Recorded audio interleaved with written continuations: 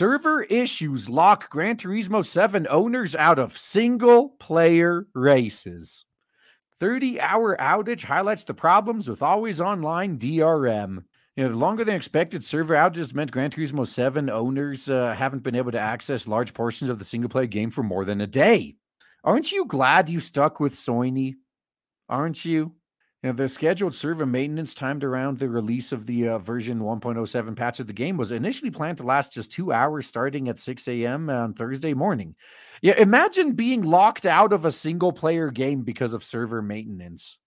So 6 hours later, though, the official Gran Turismo Twitter account noticed that due to an issue found in the update 1.07, we'll be extending the server's maintenance period. We will notify everyone as soon as possible when it's likely to be completed. We apologize for this inconvenience and ask for your patience while we work to resolve the issue.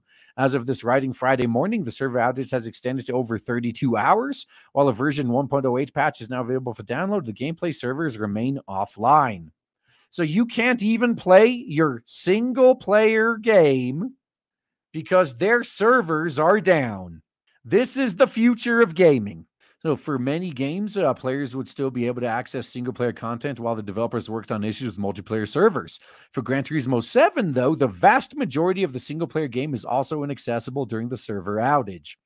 Only the Music Rally and World Circuit modes, plus unlocked solo races against the AI, are available offline. All portions of the game related to single-player progression, from licensed events to hot laps to missions and even car customization, are completely inaccessible.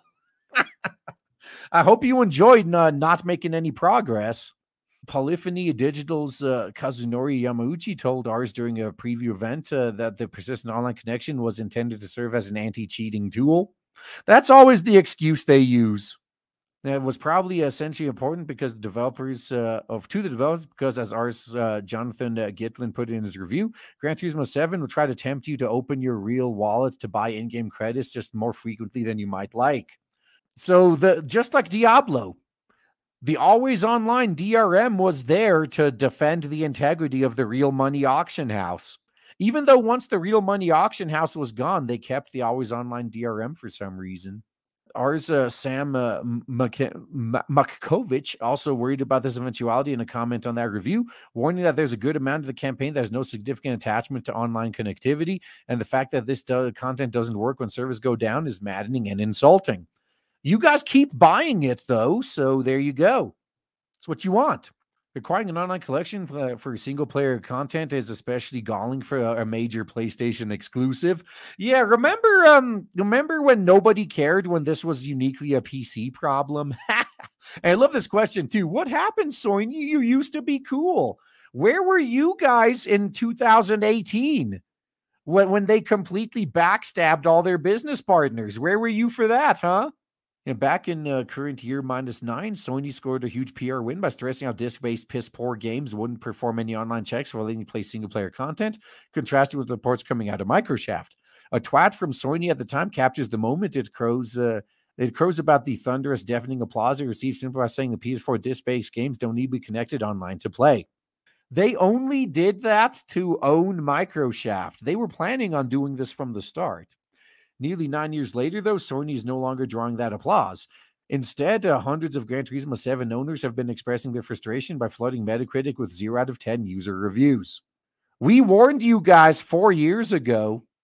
If you still buy PlayStation products, you deserve what you get, man. No sympathy anymore. Now, Gran Turismo 7 is far from the only game to require an online connection for single-player content. Back in current year -5, Gran Turismo Sport was also extremely limited in offline mode, for instance. But Gran Turismo 7's extended server outage shines a bright spotlight on the practice. Yeah, and what's going to happen for preservation's sake when they shut the servers down for good in a few years? It also raises long-term preservation questions regarding how future players will be able to access Gran Turismo 7 when Sony eventually decides to shut down the game service for good. Well, thank you for asking the same question. I'm glad these guys are on top of things. But I know the answer, though. In the age of live services and microtransactions and loot boxes, these companies don't want you going back to play the older games. They want you on their new game buying more loot boxes, like FIFA. They don't want you playing last year's game. They want you paying for a new Ultimate Team this year. For now, Gran Turismo 7 owners tired of waiting to play the game they thought they bought are forced to look elsewhere for their racing fix. As EA and Codemasters have cheekily twatted, Grid Legends is a game with cars in it that you can play right now. Imagine that. Man, if only they were on PC, they'd be able to find ways around it. Doesn't matter how much DRM they ram into PC games. Even Elden Ring was cracked pretty quickly.